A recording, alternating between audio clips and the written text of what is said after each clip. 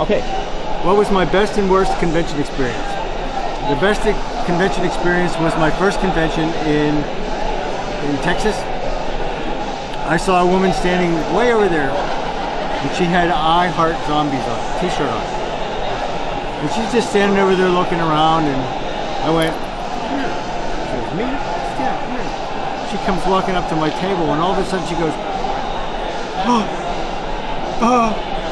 oh my God, you're my favorite zombie.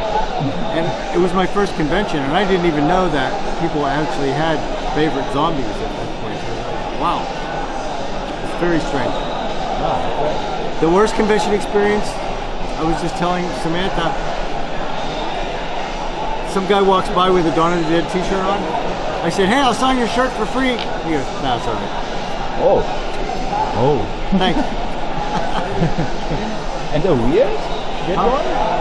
Weird one? I don't know if there was a weird one. There was a snowstorm once at a convention. Okay. And the guy came up to me in the lobby and he said, man, I totaled my car. I hit some black ice, but I made it.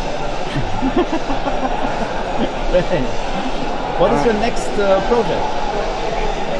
Right now, I'm living in the middle of Florida, and there's not much of film business going on there, so I'm not really doing any more film stuff. But I'm working on some electronic music. I'm a composer as well. So I have my Christopher Music page on Facebook, and I have a SoundCloud account. So if anybody wants to listen to my music, you can find it there. Okay, cool. Very cool. Thank you. All right, sure.